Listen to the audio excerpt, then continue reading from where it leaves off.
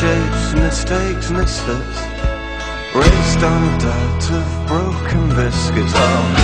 Oh, we don't look the same as you. I wondered whether we could try a bit of live improvisation along the lines of what you do with the kids. Yeah.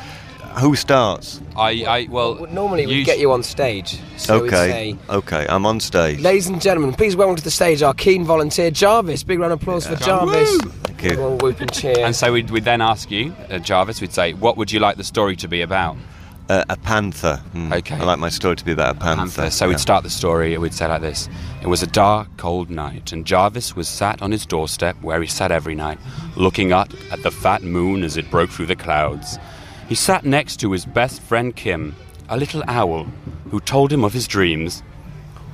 Woohoo! Oh, Jarvis, I've been dreaming about some wonderful travelling we could do.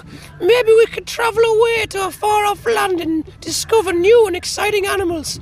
And then Jarvis said, that sounds like a good idea, but I haven't really got enough money to buy an aeroplane ticket or anything.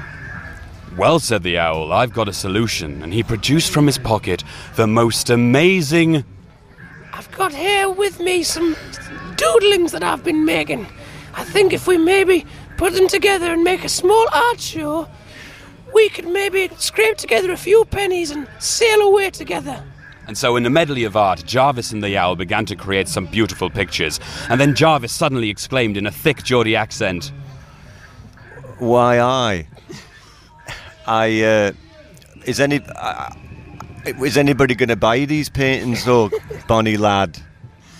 And just as he said that, what should arrive? None other than a Geordie panther. For you all know panthers are Geordies, who stumbled through the forest in his Newcastle United shirt, bearing Cheerer on the back, drinking some Newquay brown ale. And he looked at Jarvis, and Jarvis looked at the panther, and the panther said, in a thick Geordie accent, "Oh my God, that's incredible artwork. I've never seen anything like it. Please, I must buy all of these paintings at once, and maybe I could commission a few more for my friend Toby, the Birmingham goat." And Toby the Birmingham goat watched as Jarvis told him all about his artwork, again in a thick Geordie accent, but this time rhyming. Well, I am great friends with an owl. Before I met him, I used to scowl quite a lot. But now we are doing paintings together. We shall go away to a beautiful land and be happy forever and ever. Why? And as Jarvis said these words, all the animals of the forest, who were all in fact Geordies, for I say this was a forest, it was more of a car park in the back of Iceland in Sunderland, they all emerged and began to buy the artwork. They were flying off the shelves and flying and flying and flying until suddenly realised they had enough money to go anywhere they wanted.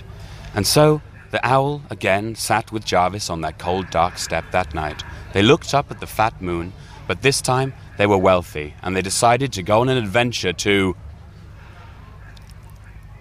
Iceland. Yeah! And that's the end of the story. And the moral of this story is... What's the moral of this story, Jarvis? If you can dream it, you can do it. Yeah, remember that, That's kids. Nicked from Blades of Glory, that. Yeah, it's a good moral. Not to worry. So what we go now is to go, ladies and gentlemen, the wonderful Jarvis. Good accents. Well, I wouldn't totally agree with that good accents anyway. So thank you very much to Robin and Partridge. And they're actually going to do they talked about they do shows for adults, and they will be performing at the Edinburgh Festival from the 19th of August. You can see them at the GRV. I'm not sure what the GRV is, but if you know what it is, you can see them at it.